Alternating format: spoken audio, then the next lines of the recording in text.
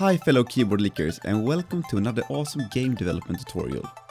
In the last episode we fixed some bugs in the pause game feature, and today we will learn how to center the game around the player so that we in a later episode can add a scrolling tile map in the background. What we will do now is to try to reason a bit over how we can get the game centered around the player. So first we will open GIMP, an open source software similar to Photoshop, and we can start drawing the coordinate system of the game world. So we create an x-axis and a y-axis, and our game display can then be represented by this purple rectangle here. And when the game starts, everything looks good and we have the player in the middle of the screen, and let's say we also have an enemy to the left of the player.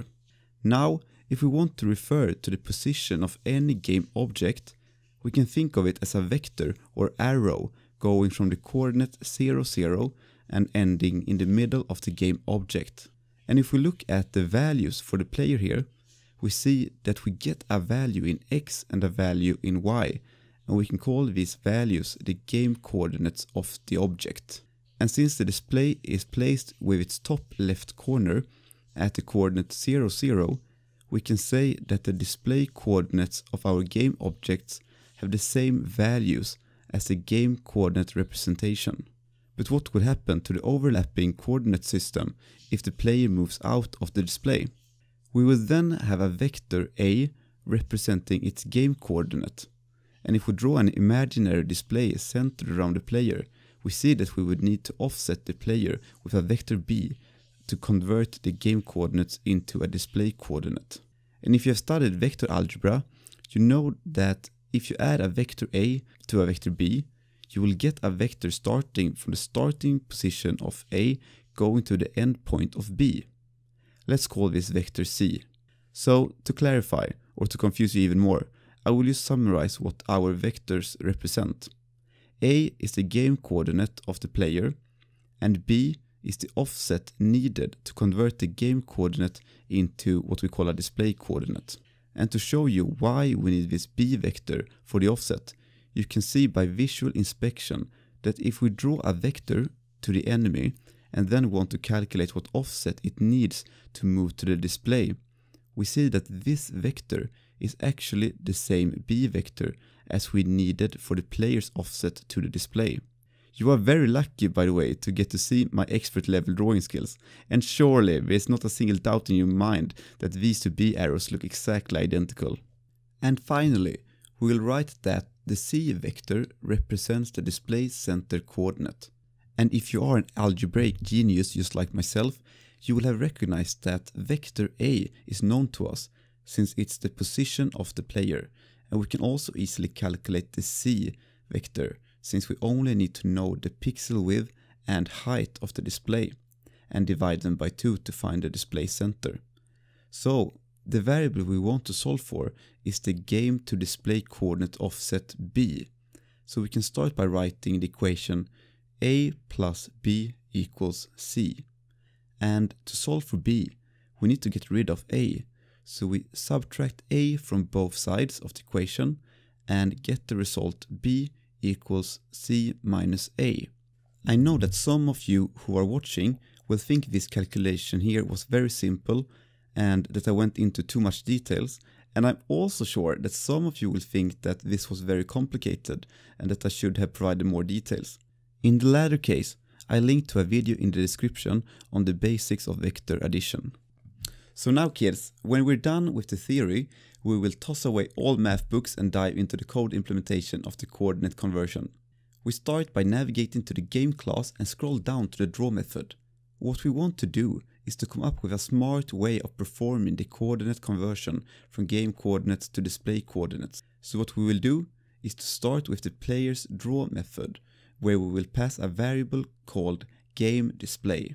We then hit Alt plus return and select create field game display in game, which we declare to the class called game display.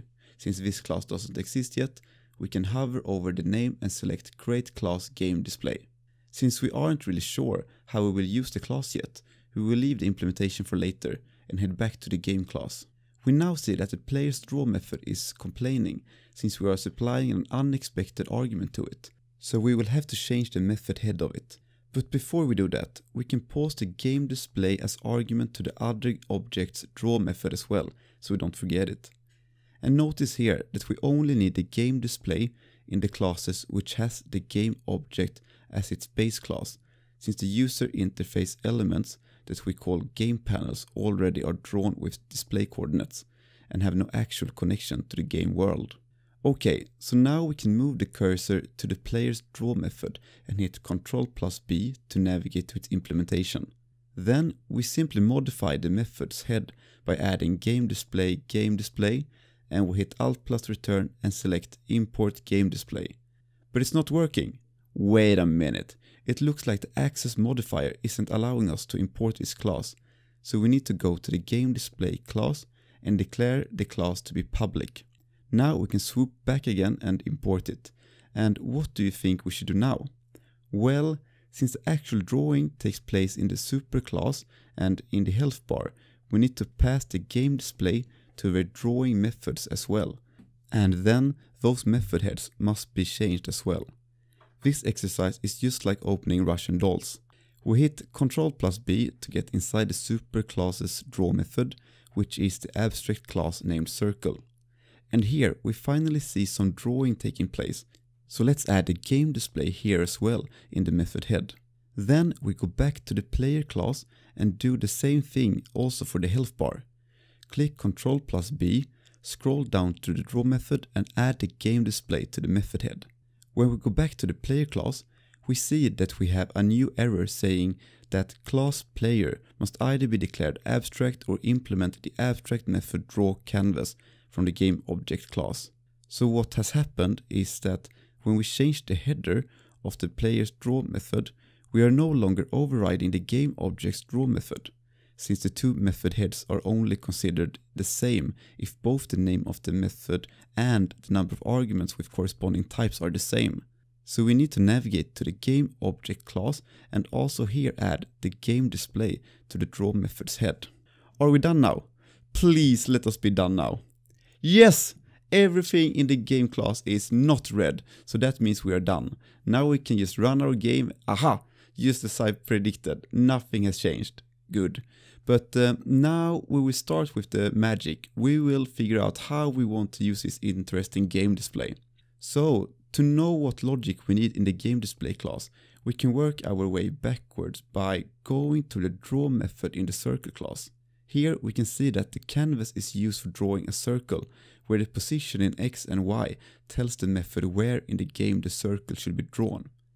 And to convert the coordinate system of each circle object in the game, we can invent a method in the game display called game2displayCoordinates_x, which will take position X as argument, and we can then copy the method for the position in Y and change the method name from X to Y.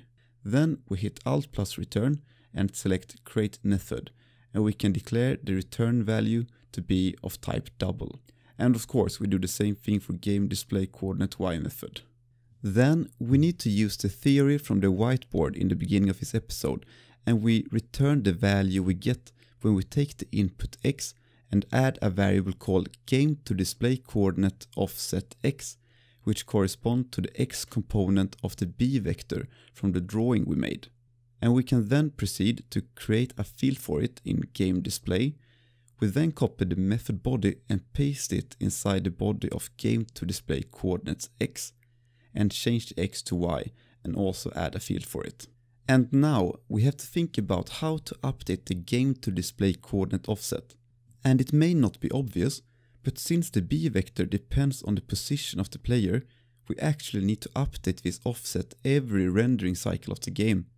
So we create the method public void update. And here we will use the equation b equals c minus a, where b is the game2displayCoordinate offset, c is the display center, and a is the game center vector. So we need to write the equation for both the x and y components of the vectors. And now we only need to figure out the display center coordinates and also set the game center to the player's position. We create fields for the display center in both X and Y. We can continue by setting the game center X equal to centerObject.getPositionX. where the center object could be any game object to center the screen around, but for us it will be the player. We can then copy the statement and change the x's to y's. Then we create a field for the center object and declare it as a game object, since we only need to access the position of the object and don't care in this place if the center object is a player, enemy or spell, for instance. And to get the reference to the center object, we need a constructor to pass it in. So we write public game display, and in its body we write this.centerObject equals center object, and below that we calculate the display center x by taking the width of the display in pixels and dividing it by 2.0. And for display center y, we instead take the height of the display in pixels and divide it by 2.0. We use 2.0 here since the numerators will be integers, and if we divide an int by an int, we get the result rounded down to the nearest integer. But by adding a decimal point to the denominator, we will force Java to preserve floating point accuracy in the division. Now we can just add the int width pixel to the constructor's head, as well as the int height pixels, and finally the game object center object. Boom! Now the game display implementation is done. We can get back to the game class now and start by adding an update call of the game display inside the update method. Since we want all objects to be updated to their new positions before we calculate the game to display coordinate offset, we need to place the update call after all other updates. And we write game display.update. Then we only need to initialize the game display. So we write a comment in the constructor saying initialize the game display and center it around the player. And if you remember the constructor of the game display, you know that we need the width and height of the phone's display. These values we can get by declaring display metric equals new display metric, and then we get the context of the game class and cast it to an activity object. And don't forget to import the activity here.